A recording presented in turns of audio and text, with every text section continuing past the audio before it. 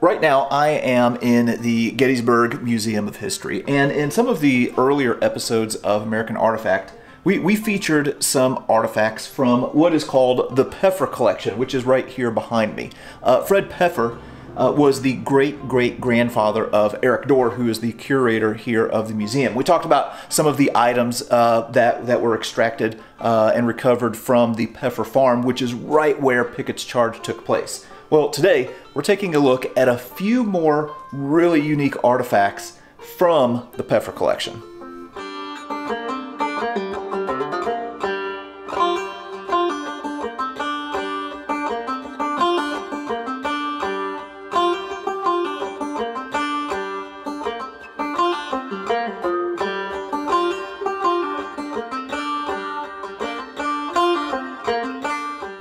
Now, before we look at some of these items, I wanted to showcase a few other artifacts here in the Pfeffer collection.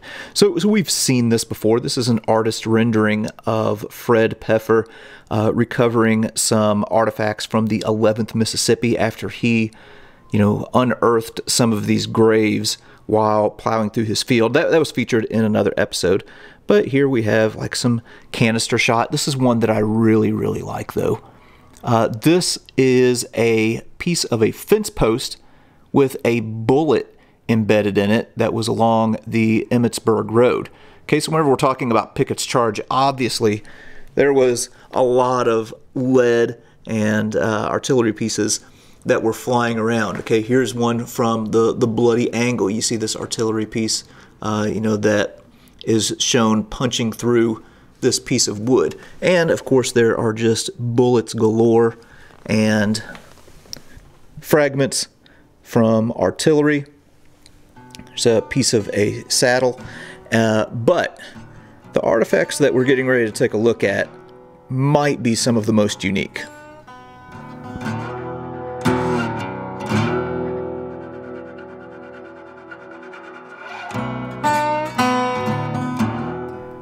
Sometimes when people come in the museum, they ask me what my favorite artifact is, and that's really a difficult question. A lot of times it's what I'm working on or what has just come into the museum and what I'm researching at that current time. But if I have to really pick, it would be the stuff that my family had. And my family is the Pfeffers of Gettysburg, and when I was a little kid, that collection was at my grandfather's house, which my grandfather's house is now the Gettysburg Museum of History. We created the museum in his former house. Most of the relics, the dug relics and the things that they found in their fields were found or were in the basement of this building. And I would go and look at those items. But when I would first arrive at my grandfather's house for a visit, I would usually find him in his den, which was, had some books, and there was a television set in there, and his office, and there was a sofa. And he had a couple of items from the Pfeffer collection in his den. And one of the items was this bugle. Now, this bugle was found at the first Pfeffer farm. We think of the Pfeffer farm as the 1865 farm, which is out at Ziegler's Grove, but during the battle, they were actually in Freedom Township near the Eisenhower farm. And that was where some of the cavalry action took place. It's called South Cavalry Field. So it was behind the Confederate lines where their farm was, and so they always called this a Confederate or rebel bugle. It's really I believe it's a federal issued bugle, but it was probably used by the Confederates. It might have even been pre-war. This was one of the early pickups that when they came back to the farm.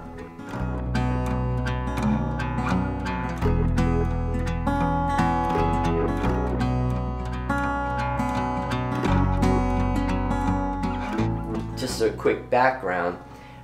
The Pfeffers of Gettysburg were farmers, and when they knew the war was coming to their backyard, they decided to take their animals and go towards the Union lines.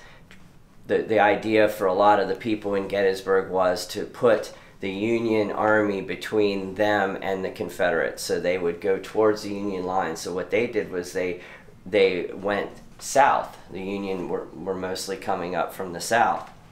And so they brought their horses and a few of their other animals, and they fled with their children. And they went to some family homes down in the Maryland area. And when they came back, they found this right here. This is a Colt Army revolver, and it was actually found on the kitchen table. When they came back, the Confederates had been through the house, and they had looted the house, basically took all the food out of there, did some damage. They did a little, they actually, one of the stories is they threw flour paste into their prized grandfather clock. But whoever was occupying the house had to get out of there in a hurry because they left their revolver behind. And this also was in my grandfather's den. And I can remember this as far back as when I was about 5 or 6 years old. And I remember being able to touch these items and hold them and look at them. And I remember holding this gun, especially as a little kid, being fascinated with it and thinking, wow, a Civil War soldier touched that. You know, the idea of Civil War soldiers was so far away for me. They had all been long gone. Now, in my grandfather's day, he met Civil War soldiers, and he told me stories of Civil War soldiers. But these two items, I probably are the ones that you know, sparked my passion for history and the stories my grandfather told. Now, the Pfeffers of Gettysburg are pictured in this photograph right here. This is the family, but Fred Pfeffer is right here. That's my great-great-grandfather. Now, he would have been the head of the family, and this is his wife. This is his son, Edward Pfeffer, who is my grandfather's father. So this is my great-great-grandfather, Frederick Pfeffer. This is my great-grandfather, Edward Pfeffer. And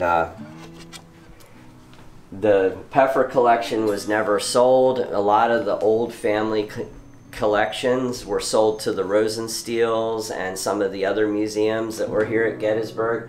The Pfeffers, for whatever reason, kept their relics.